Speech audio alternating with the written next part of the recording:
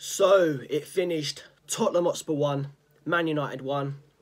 Total joke, total disgraceful of a game. First half, I thought we was on top. We was on top.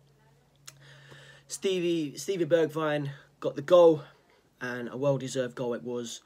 Second half, actually before the second half, I said it would be a total different ball game, and it turned out to be that way.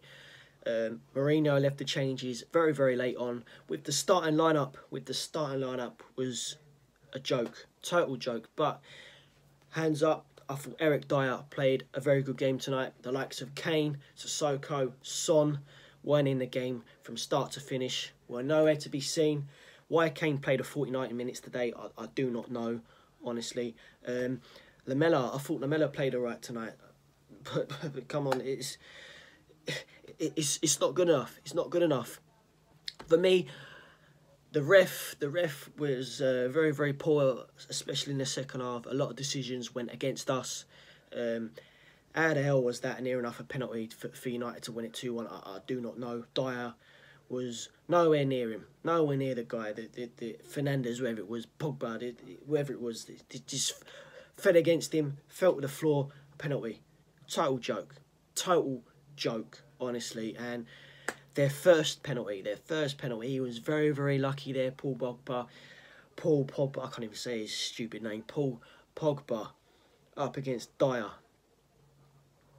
Total joke, honestly, total joke. I'm not just saying that because I'm a Tottenham fan, you know. But it's just disgraceful, honestly, giving away silly decisions like this. And at the same time, there was a lot of dirty fouls against us that weren't even given. Total mess. And we dropped 2 points tonight.